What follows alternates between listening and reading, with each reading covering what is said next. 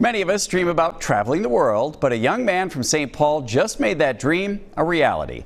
Adam Swanson got back last week from biking and backpacking through 20 countries during nearly 2 years on the road. David Schumann spoke to Adam about how the trip of a lifetime changed him. I had 120-degree heat in the desert of Uzbekistan, blizzards on hiking trips in Patagonia. I slept through an earthquake.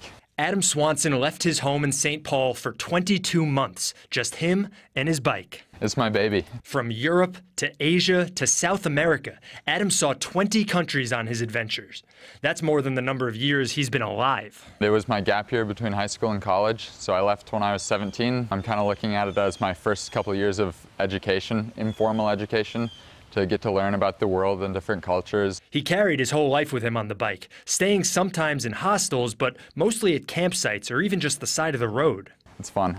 It's like a game I play every night. I've learned that you don't need much to be happy. Adam learned more than just that. A lot of the best moments in life come when you're not expecting it.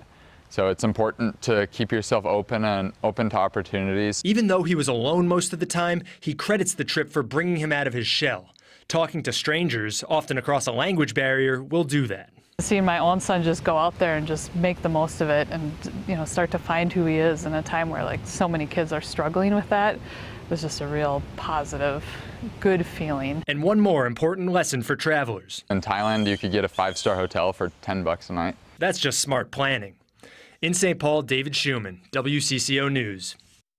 Adam says the trip cost about $19,000, which he paid for by working multiple jobs and saving up. He's going to the University of Minnesota in the fall and is already planning next summer's bike trip.